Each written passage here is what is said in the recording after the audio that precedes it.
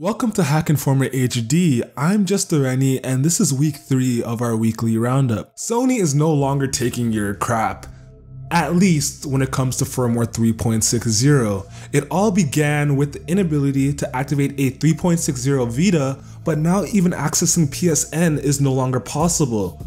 This means no multiplayer or even the ability to sign into the service. What I find funny is that you're able to activate a PS Vita on any firmware but 3.60, including those lower than it.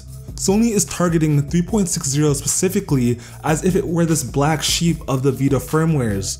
Anyways, we've had PSN access for quite a while, so as much as it sucks to finally lose it, we can't say we haven't had it for a large amount of time.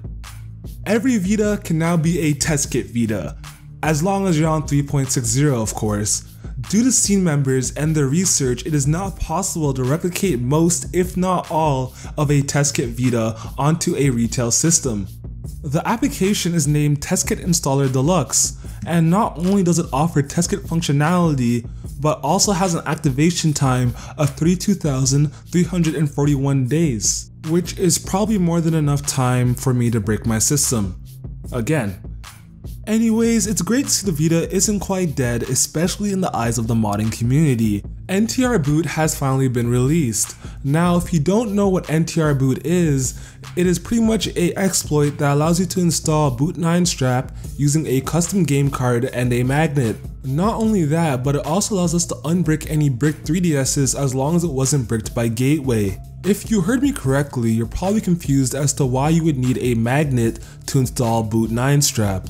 This process checks if the start, select, and X buttons are held down while the shell is closed. The problem is that you can't really hold down these buttons when the shell is closed, can you?